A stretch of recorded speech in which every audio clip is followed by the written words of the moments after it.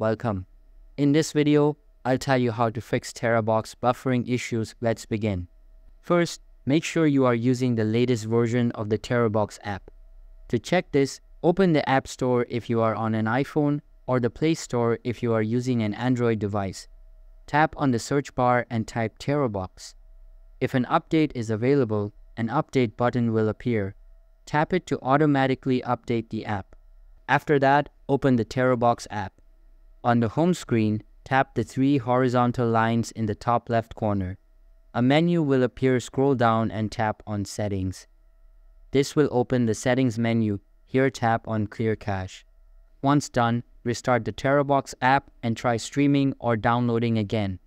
If the buffering problem remains, uninstall the app completely. Then go to the App Store or Play Store and reinstall it. These steps should solve most buffering issues in the Terabox app. That's it for this video. Thanks for watching.